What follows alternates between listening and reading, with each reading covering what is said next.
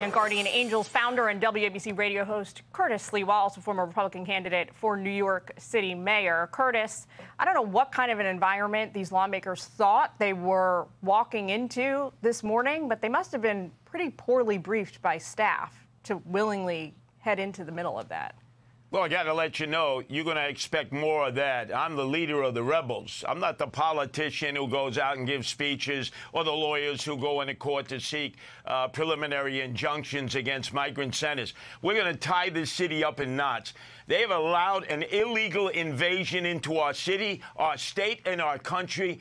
Politicians only give speeches, so you're seeing the rage of people. And what AOC, look at her on her face. AOC, all-out crazy Alexandria Ocasio-Cortez, who encourages this invasion, who stopped Amazon from providing good-paying jobs to Americans. She's talking about the need for illegals to work. She was stunned because in that crowd, she saw moderate Democrats, not just Republicans and independent. The rage has spread, and these elected officials thought that we're all just sheep going, They can forget about that. We're coming after all of them. Every last one of them who supports illegal aliens invading America, who we don't know, we know nothing about, at the borders, they're going to pay a price at the ballot box.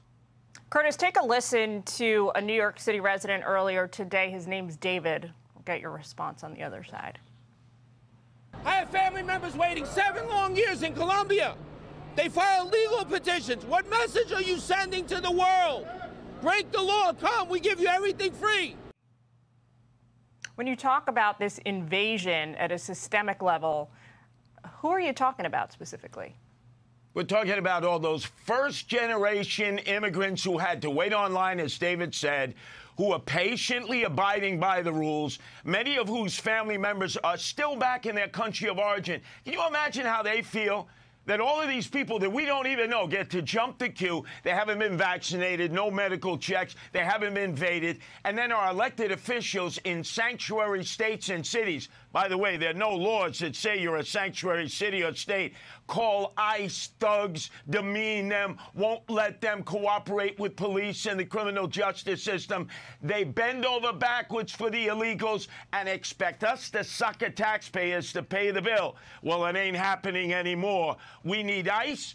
We need border security, we need closed borders, and we need to change the political status of those who declare sanctuary cities and sanctuary states for illegals. And meantime, we have veterans in the street, mostly African Americans. They live in the parks, in the subways, in the streets. Many of them have emotionally disturbed issues. They get nothing. They have to show up at a shelter. There's a curfew. Illegal aliens, there's no curfew. They get to smoke weed, drink cerveza at taxpayers' expense, ride up and down the streets on motorbikes and Vespas. Where did they get the money for this? Americans are outraged, Democrats, Republicans, and independents. And AOC, she doesn't understand that because the princess is never out in the streets anymore. She's up in the street suites getting wine-dined and pocket-lined. All right, Curtis, thanks for taking time with us. This afternoon, we're going to leave it there. This is just the beginning of many more actions to come. You watch. Hey, Sean Hannity here. Hey, click here to subscribe to Fox News YouTube page and catch our hottest interviews and most compelling analysis. You will not get it anywhere else.